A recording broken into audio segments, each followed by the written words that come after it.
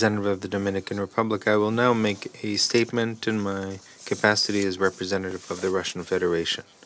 We're grateful to the SRSG, Mr. Mohammad Saleh Anadi, for his briefing about the situation in the country and on the work of MINUSMA. As we see it in today's conditions, the Security Council must continue to focus attention on the situation in the country. We remain very concerned about the situation in Mali after the coup d'etat of the 18th of August. We are in favor of creating conditions for a resumption as soon as possible of a national dialogue which should develop mechanisms to return the country towards a constitutional order.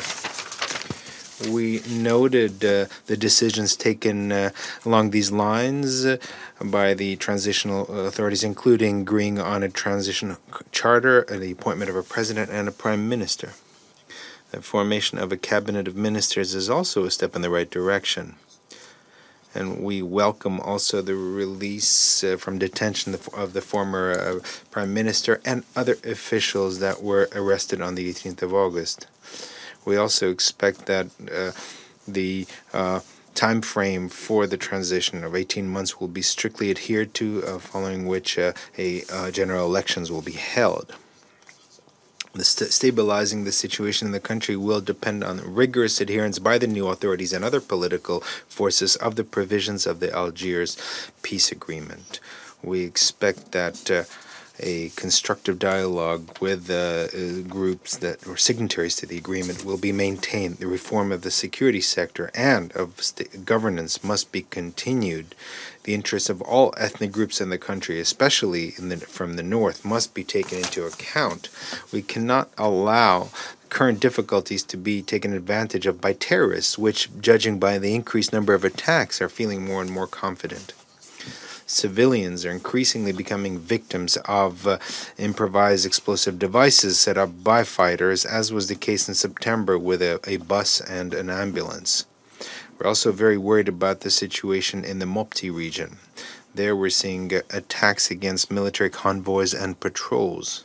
In the center, bloody inter-ethnic and intercommunal clashes continue. Overall, in Mali, we're seeing increased cases of abductions, attacks, banditism, racketeering, robbery, and human rights violations are rampant.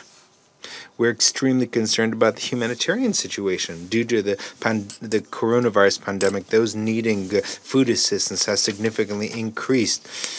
Schools continue to be closed, and medical facilities are overwhelmed. All this requires an immediate reaction by humanitarian agencies. We support the efforts of the African Union and of ECOWAS in the area of political mediation in Mali. In particular, we highlight the role of ECOWAS and the efforts of the special envoy of the organization, Goodluck Jonathan. We call on the Malian authorities to actively cooperate with their colleagues in the region. We welcome the fact that steps aimed at reestablishing the constitutional order have led to lifting of restrictions imposed against Mali by ECOWAS. It's important to take into account that the situation in Mali is a key factor of regional security. We hope that the full participation by Malian armed forces will continue in operations of the G5 Sahel Joint Force, and that the agreements achieved at the summit in Nouakchott, the decisions on stepping up counterterrorism activities, will be implemented. It is essential to continue to closely cooperate and coordinate actions between Bamako and MINUSMA.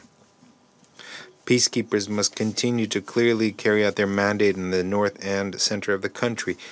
We welcome the assistance provided by MINUSMA to the G5 Sahel Joint Force and also in combating the coronavirus. At the same time, we would like to note that the main responsibility for the protecting of civilian population and resuming control over the northern regions and resolving various socioeconomic and other issues must be assumed by the Malians themselves. In conclusion, I would like to express our gratitude to the Special Representative of the Secretary General, Mr. Anadif, for his very effective leadership of the mission.